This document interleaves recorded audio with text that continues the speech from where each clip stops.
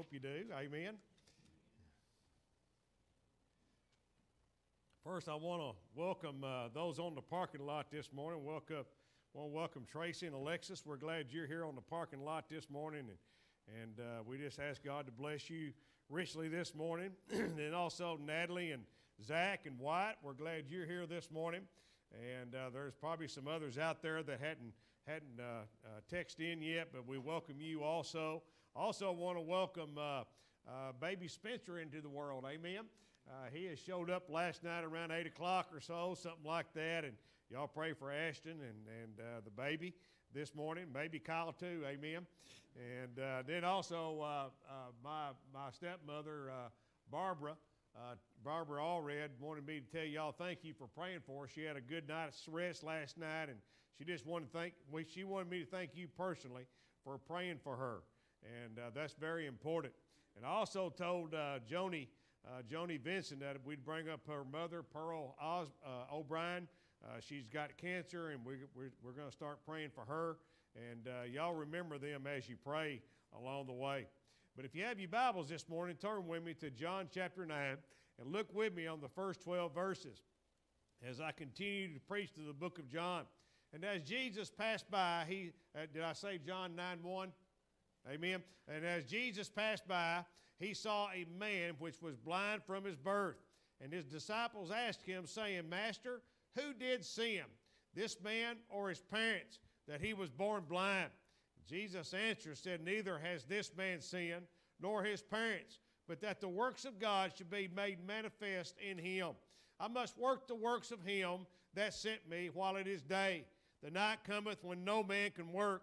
And as long as I am in the world, I am the light of the world. And when he had thus spoken, he spat on the ground and made clay of the spittle, and he anointed the eyes of the blind man with clay. And he said unto him, Go wash in the pool of Siloam, which is being interpretation, sent. And he went his way, therefore, and washed and came seeing.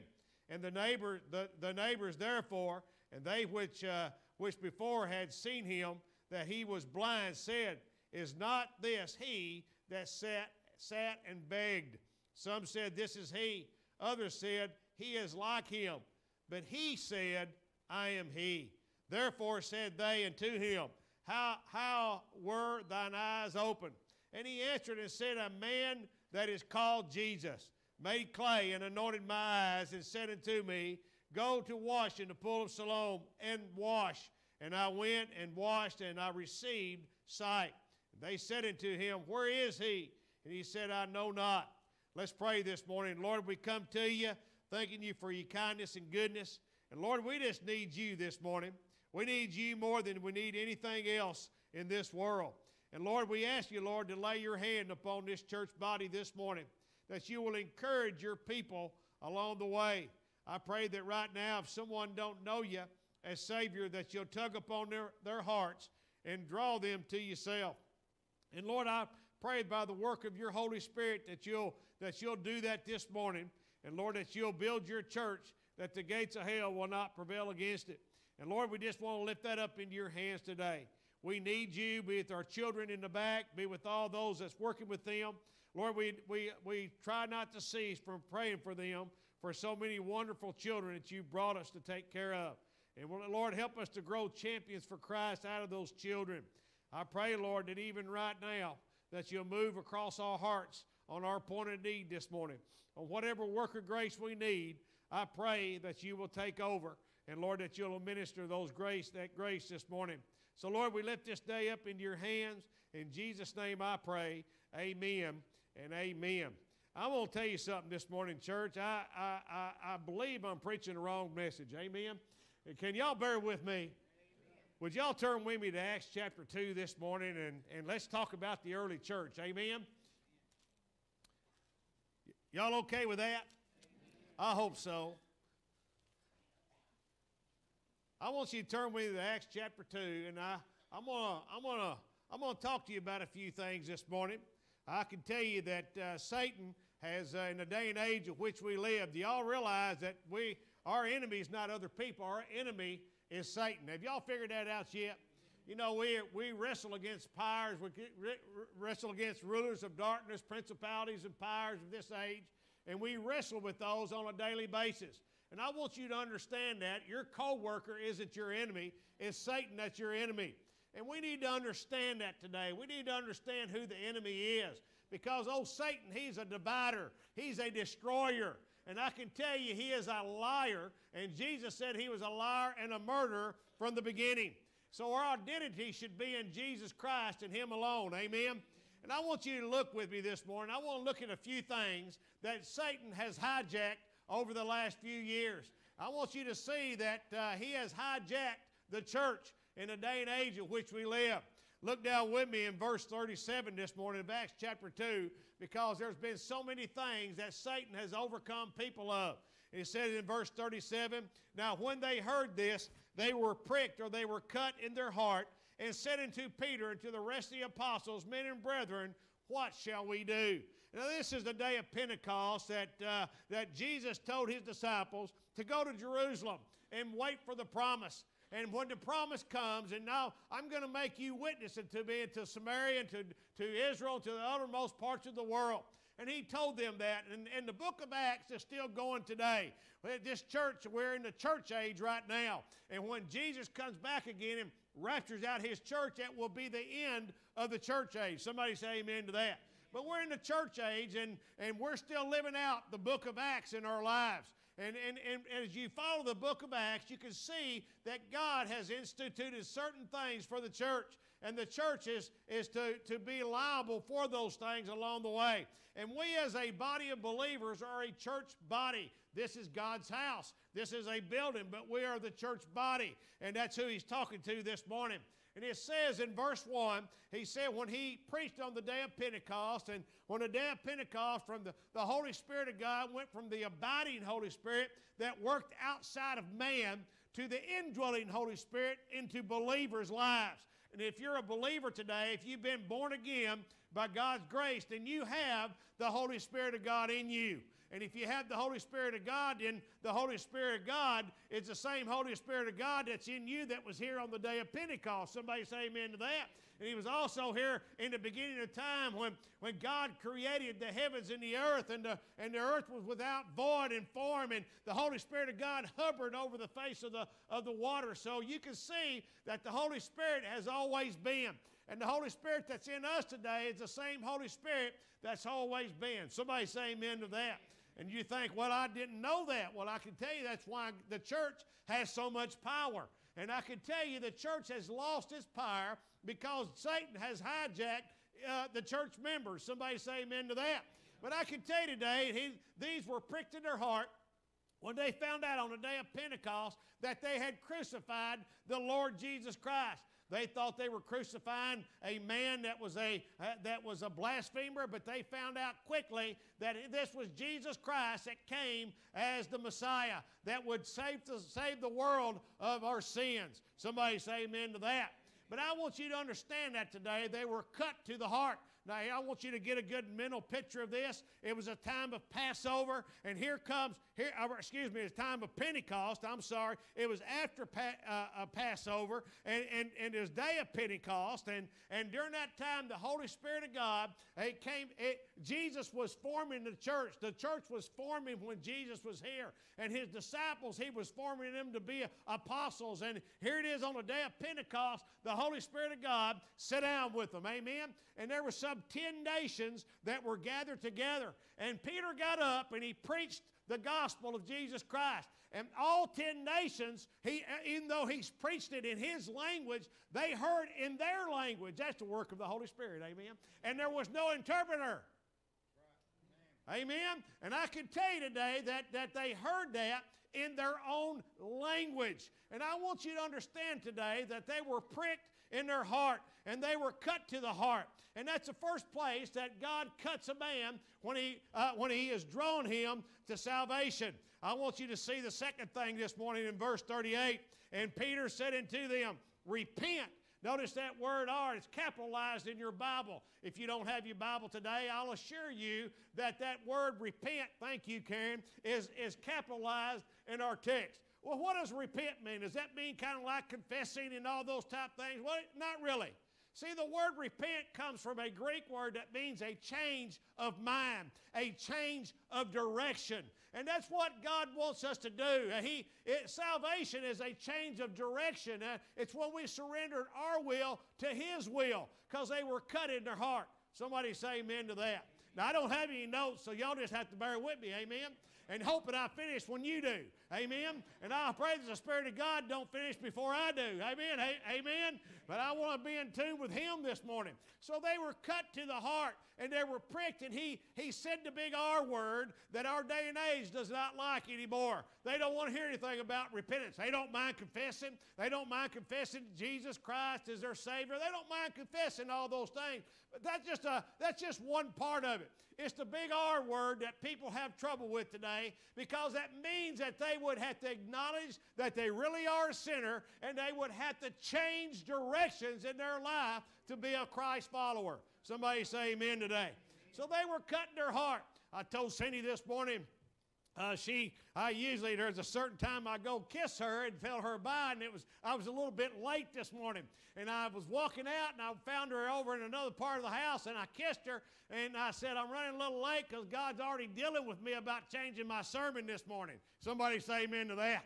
And I was sweating a little bit, and I'm thinking, oh, here we go again. And here I hope it's God, and I hope it's not me. Amen? I tell you, I got the least opinion of myself than anybody in here. I'll just go ahead and tell you that. But I can tell you that God was dealing with me this morning as I got through praying, and while I was praying, He was dealing with me about it. And I told my wife, I said, God is dealing with me. But I kissed her, and I got in my vehicle, and I came here, and here I am this morning. So here we are in the midst of one another, and this is the day of Pentecost, and the book of Acts is still playing out in our lives, and it's still moving in our lives. The church is still in the church age. It all started on Acts chapter 2 right here, and it's all moving towards the day when Jesus comes back again. Jesus has not come back again because I'm still here. Somebody say amen to that. And I pray that if you're not saved by God's grace, you'll get saved today where you will be able to go out when the rapture comes. Amen? If not, you're going to stay here. You're going to have to endure some things, but that's another sermon this morning. But I can tell you, He gives them the word. He gives them the word R, repent. And what does He do from that point? Well, why does He put that first? Because that's where it all starts. That's where it all finishes up. It's all in the same bucket. And it says, and Peter said unto them, repent, and be you baptized, every one of you, in the name of Jesus Christ for the remission of sins. And you shall receive the gift of the Holy Ghost. Now, I want you to see that this morning because there's been church doctrine that's built upon this one verse. As a matter of fact, they only got about 4 verses that they can quote that kind of backs this up along the way. But if you look at those verses and in the context of how they're wrote, all of it's talking about believing in the rest of those verses. Somebody say amen to that.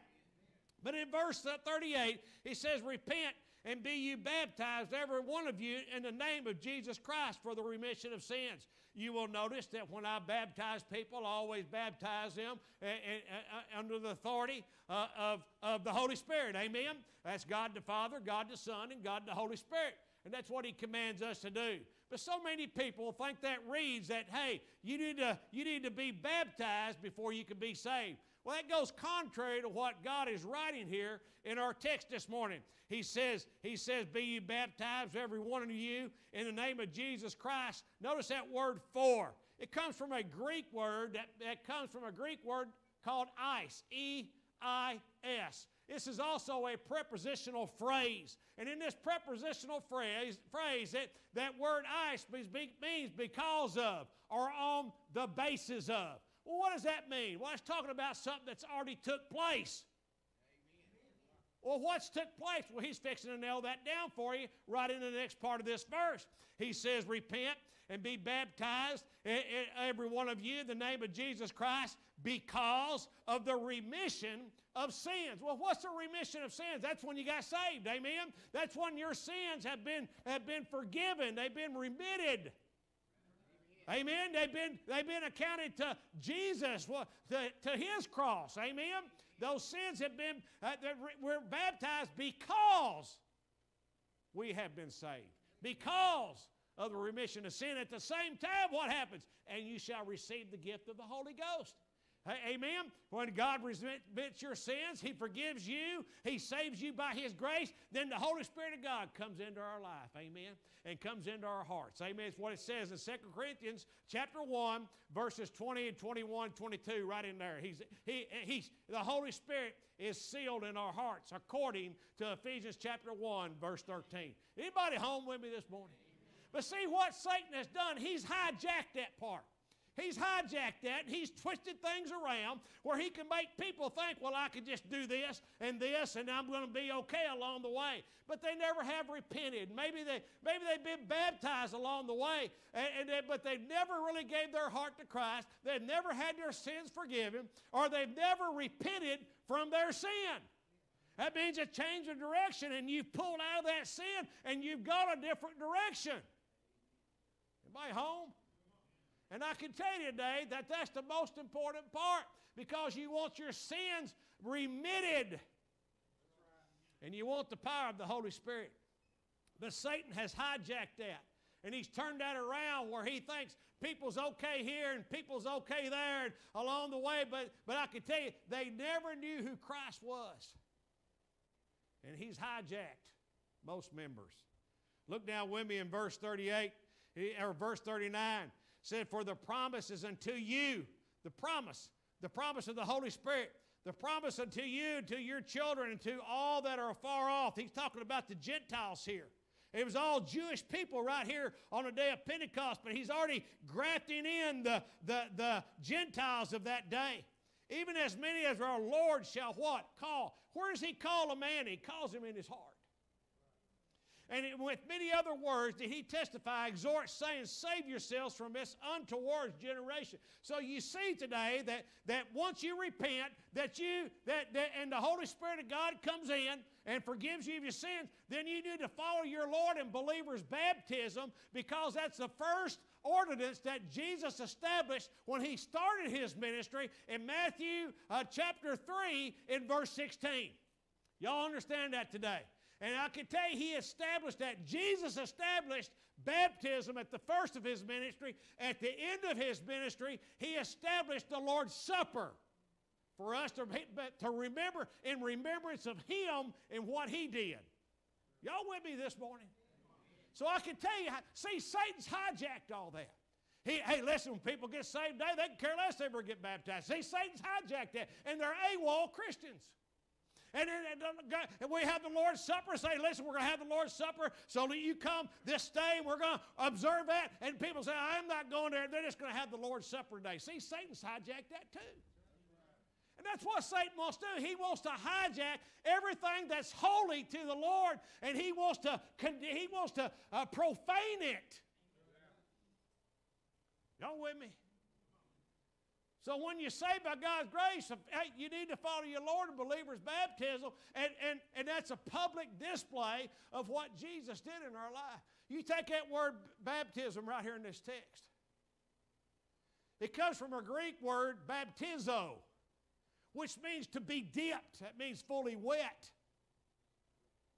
Amen? I mean, hey, I'll put you all the way under, amen? Now, some of you guys got them big old barrel chests. It takes me a little effort to get you way down, amen? But I'll get you down there.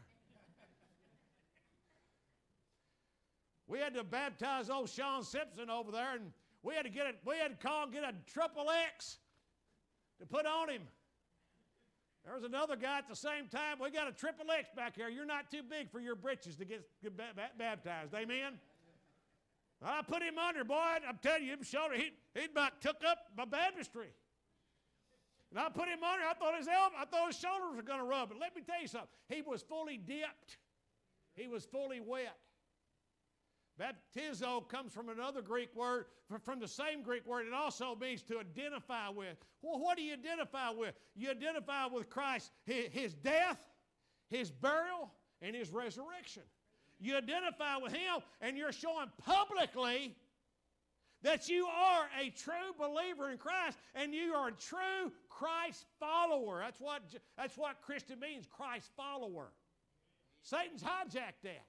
He's told people, it don't matter if you be baptized. Hey, listen, and you're the one that misses the blessing because God honors that in your life. He honors that when you take the Lord's Supper. He honors those things. But oh, Satan, he wants you AWOL. He wants to hijack it and put it down on a lower level that it doesn't matter anymore. Hello?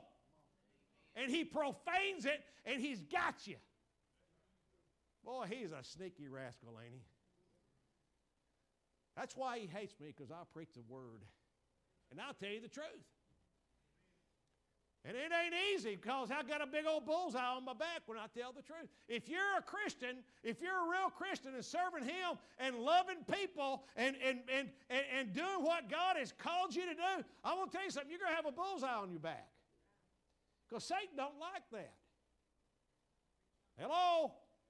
He's also hijacked all of our services. Well, he has.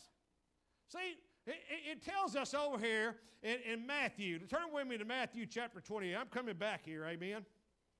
Y'all with me? Y'all okay?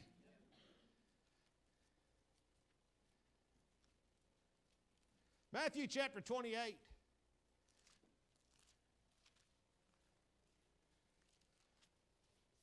Hey, I'm not shooting from the hip. I'm just going with Jesus. Amen.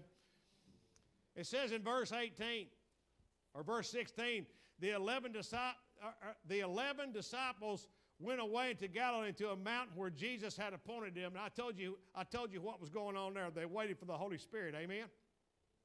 The day of Pentecost. And when they saw him, they worshiped him, but some doubted. Because they were Baptists. Amen. In verse 18, and Jesus came and spake unto them, saying, all power, all authority is given to me in heaven and earth. Now look what he tells us to do. The last thing he says when he's ascending up, go ye therefore, or as you are going. Teach. That word teach means to make a disciple. Teach all nations, baptizing them in the name of the Father and the Son and the Holy Ghost. We do that here, amen. But you can see that our job is to make disciples of men as we go. That's why we have so much discipleship here. That's why I preach the Word of God line per line, precept upon precept, where you can understand it. Amen? Why? It's called discipleship. Because you need to know what the Word of God says. And he tells us as we go to make disciples of men and baptize them in the name of the Father, the Son, and the Holy Ghost. Notice that word teaching. Make disciples, teaching them to observe all things I've commanded you, and lo, I am with you always, even to the end of the world, or end of the age. This is our day and age in which we live, and this is the church age. Amen? So he tells us to do that, and our discipleship here is Bible studies. You come in, you sit down on a Sunday morning, you hear me preach the Word, and you take notes, and you make notes in your Bible, and you underline things, and you understand, you write down the Greek words and what it might mean, and that's discipleship along the way. And it's important to be discipled, that way you won't be fooled. Amen. And our discipleship goes into Sunday school, and Sunday school teachers ought to be in the Word, not just, listen, from Monday all the way until Saturday, they ought to be in the Word of God, ought to be in prayer, and their relationship with the Lord needs to be brought to the podium in their class. And if they're not doing that, if they just get ready at 10 o'clock on Sunday night, they robbed you of a blessing. Because they're going to bring the world's relationship in with you instead of their relationship with the Lord. It's called a hurry up, get it done method. Anybody home? Am I preaching the wrong sermon? And he tells us to do that. And he says, teaching them to observe all things whatsoever I've commanded you. He has commanded us to obey his commandments. That's right. But it's all his statutes, all his ordinances. He has commanded us to follow them. Well, I can't do that. Well, you ought to get saved. That'll be a good place to start, because once you get saved and get the Holy Spirit, then you're going to be excited about what God's doing. Amen? If it's a big old drudgery and you just hate it, and it just makes you mad every time I mention some going to Sunday school, or I mention coming back Sunday night, some of you just get gut mad. Just bite a nail in two. But the ones that are here on Sunday night know more than you do on Sunday morning. And then when we meet again on Wednesday night and I preach again, then those know more. Hey, they know twice as much as you do. They know a lot more. Amen? And mention a Bible study. Hey, the women's Bible study just went through a 6-week one. Hey, that was a great Bible study. The men are going through a Bible study over next door now. Not at this point, but every Sunday. And we have other Bible studies along. We had a church-wide Bible study on marriage. That didn't hurt nobody. If there's anything we need to work on, it's our marriages. Amen? And it's work. I've heard people say, you know, we've never had arguments. You will. You wait till she has that first baby. She'll start arguing with you when she starts delivering him. And you better do what she says. Amen? Amen? I'm proud that people don't argue, but you know what? Sometimes we just, it's a clash of the wheels sometimes. I know y'all don't, but I do. Brother Ronnie told me something that was very inspiring one day. He said, Allred, between your wife and the Holy Spirit, you've had a heart's change. Thanks, Brother Ronnie.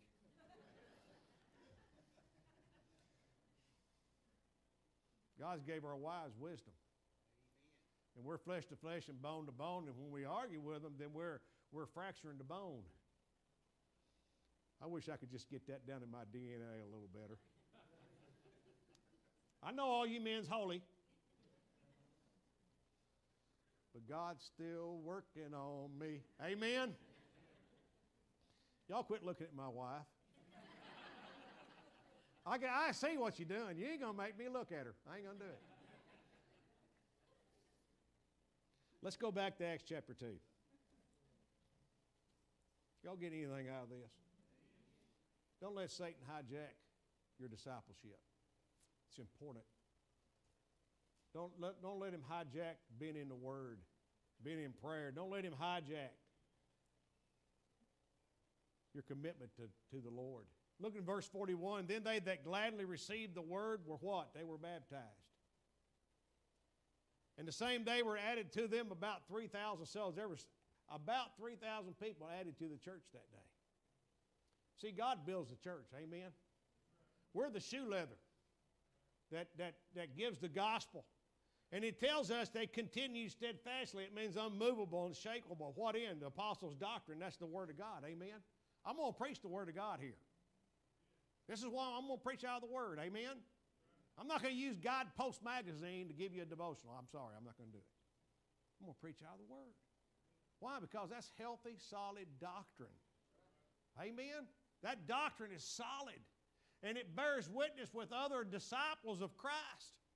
And it says, and it said they continue steadfastly in the apostles' doctrine and the fellowship. Boy, there's the fellowship. I tell you, I got to have my Christian brothers and sisters. Amen, I do. And it's so important. And the breaking of bread, there's your Lord's Supper right there. See, as a body of believers, we do that. And it says also in prayers, because see, our prayers, we pray together for one another. And the fellowship, the koinonia, is to help one another pack the heavy burdens. That don't mean you go get in people's business. You just pray for them and encourage them along the way. Turn with me to Ephesians chapter 4. Y'all getting anything out of this? 3 of you. Praise the Lord. We're rolling. We're like the snail on the back of the turtle. He said, whee. I know some of you think, I wish he'd get a new saying. I'm lucky to remember that one. In verse 4, I think it is. Y'all with me? Let me look over here and make sure I got the right one. I don't even know what I did with my notes now. It says in verse 4, but God, who is rich in mercy and great love, wherewith he's loved us, Even when we were dead in sins, He quickened us. He made us alive together in Christ. By grace are you saved. Amen? Grace. For by grace are you saved through faith, that not of yourselves, it is a gift of God. Not of works, lest any man should boast. And he says in verse 6, and He has raised us up together and made us to sit together in heavenly places. I'm over in the wrong chapter, ain't I? I knew something was wrong. Hey, you pay me. That's what's funny.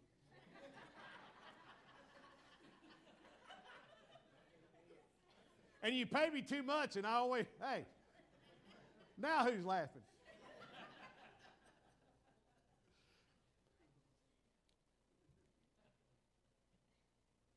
Can we start all over?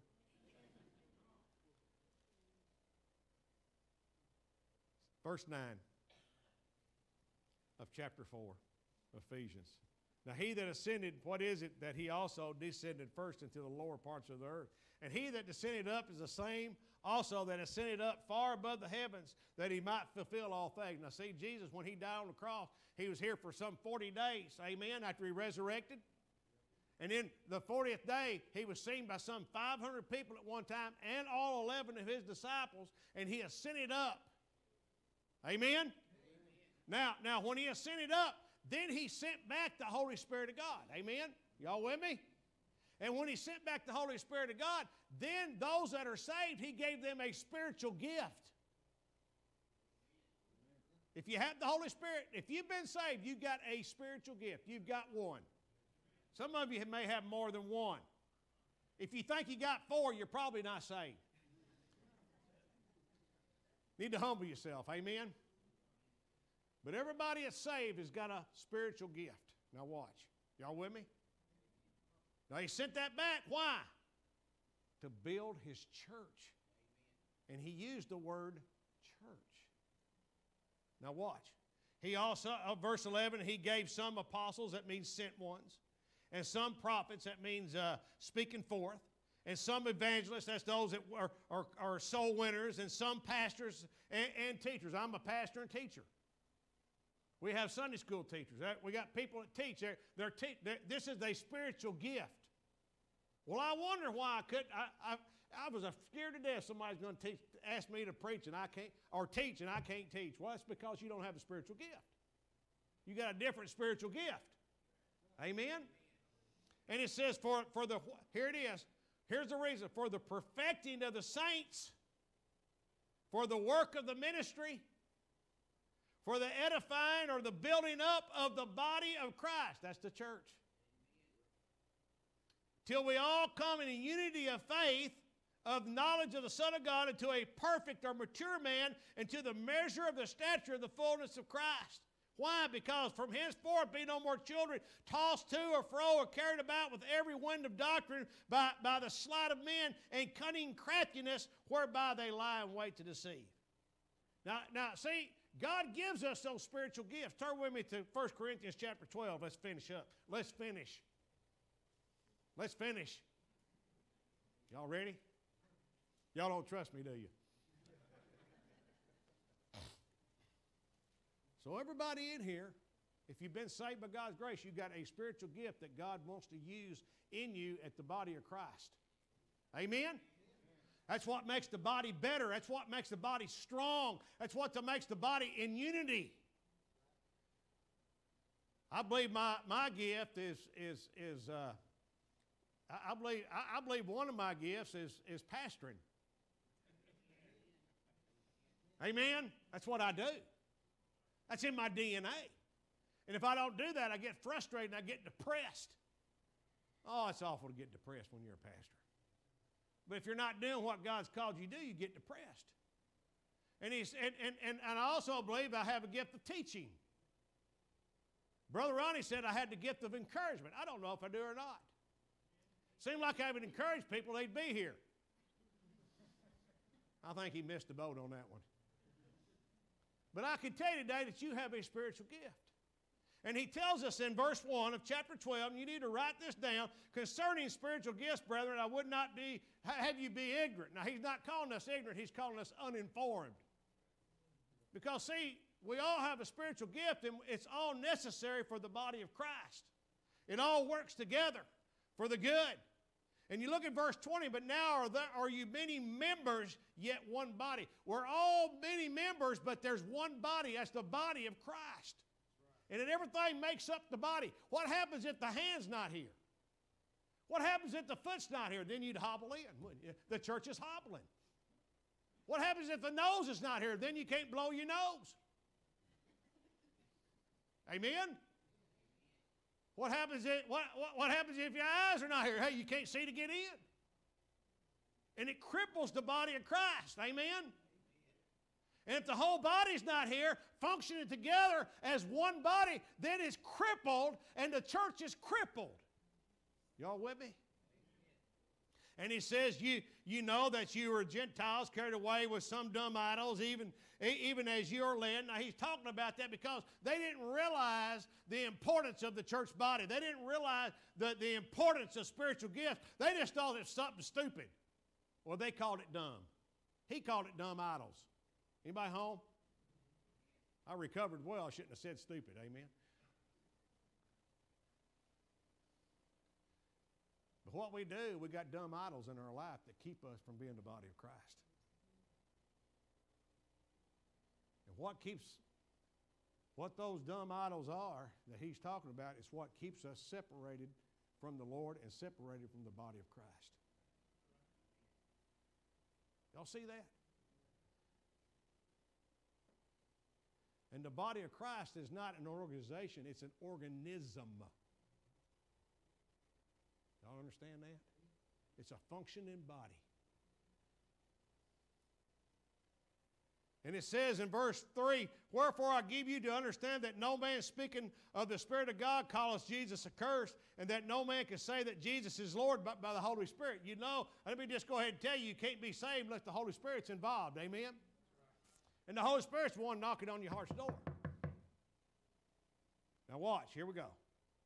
Now there are diversity of gifts of the same spirits. Now look in verse 5. And there are differences of administrations, but the same Lord. There's people who have the gift of administration, and boy, do I love them. An ADH guy can do 5 things at one time, but he's got to have the administration to get them complete. That'd be Lord Scott. That'd be others in the... God, I'm a pastor. God leads me. But the church body is the one that fulfills the things. Amen?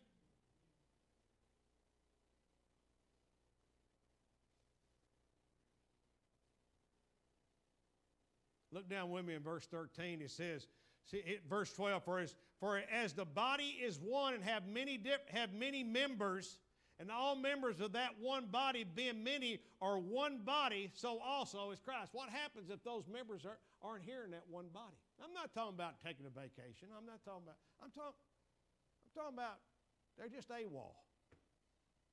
Hello. Nobody wants to admit that. Well, they don't. I wouldn't. But when the piece of the body is gone, then the body is not functioning at the high level. And it says, as the body is one, has many members, and all the members of that one body, being many, are one body, also in Christ. For by one Spirit are we all baptized into the body. That's not talking about the water. He's talking about the Holy Spirit of God, being baptized by the Holy Spirit of God. That's a one-time thing. When you're saved, the Holy Spirit of God takes up residence in your heart. That's the baptism of the Holy Spirit. Amen? That's one time.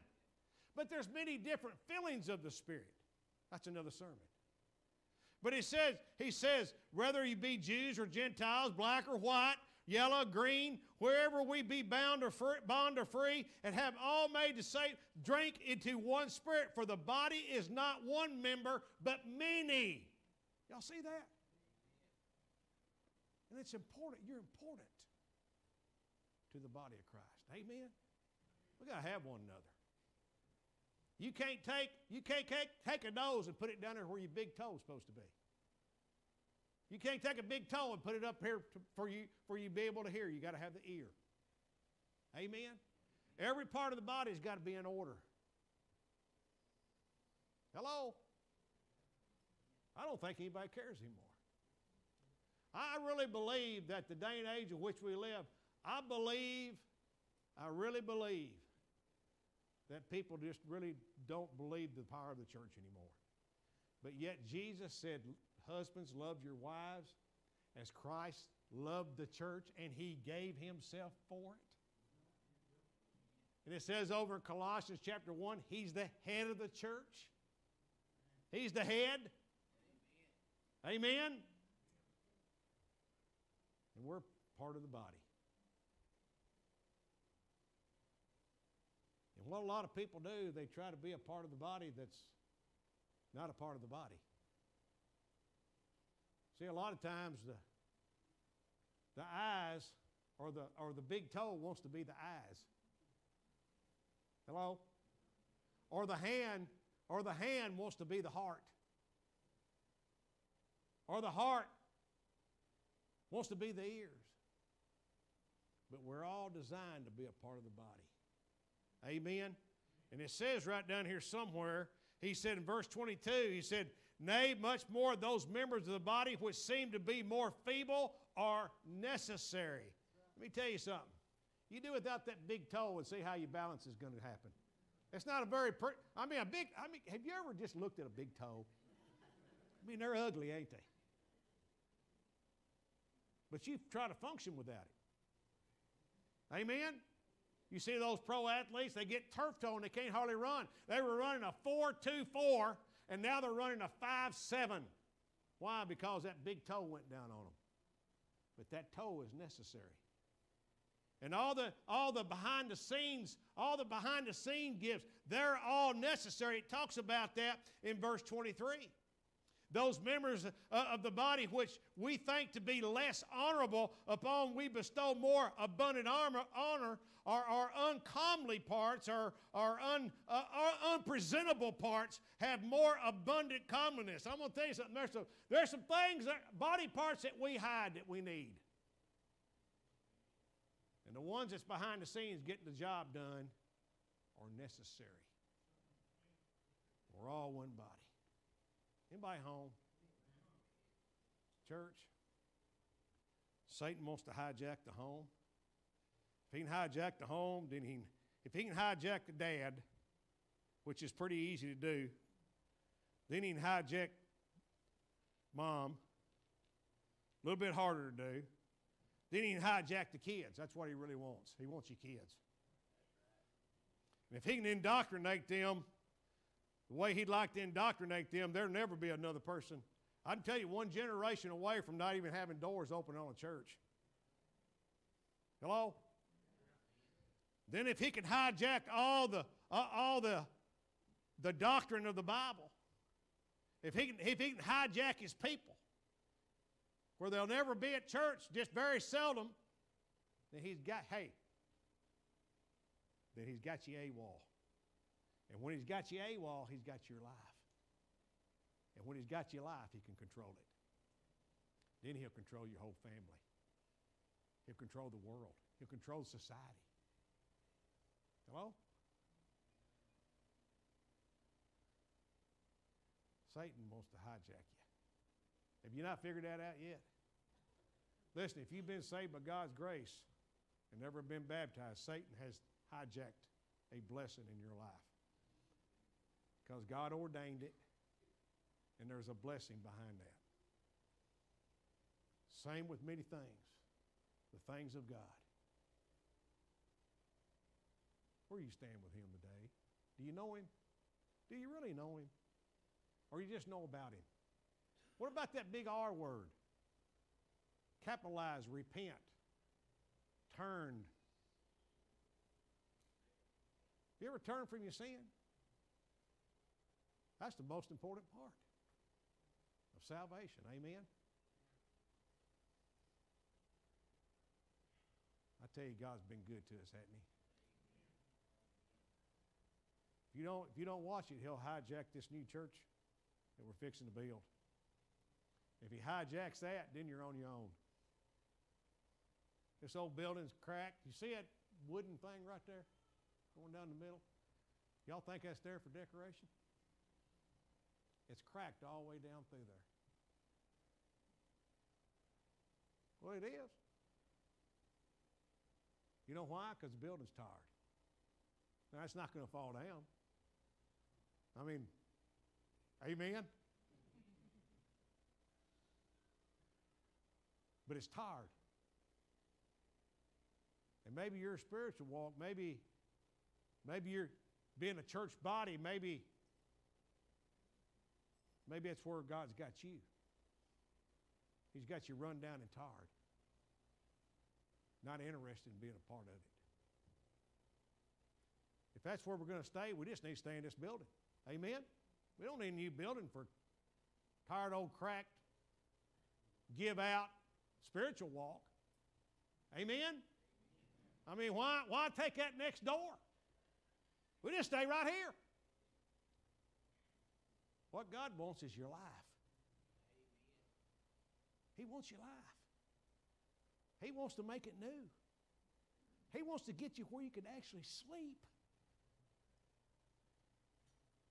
and function. But you got to let Him. Amen? I know that's probably a terrible sermon, but I told my wife this morning, she said, you better be listening. That's what she told me. Whew, don't put any pressure on me.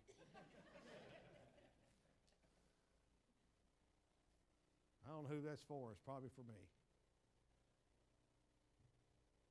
But we need to straighten up our spiritual walk where we can go out in the highways and byways of life and reach people. Amen? Amen. Let's pray.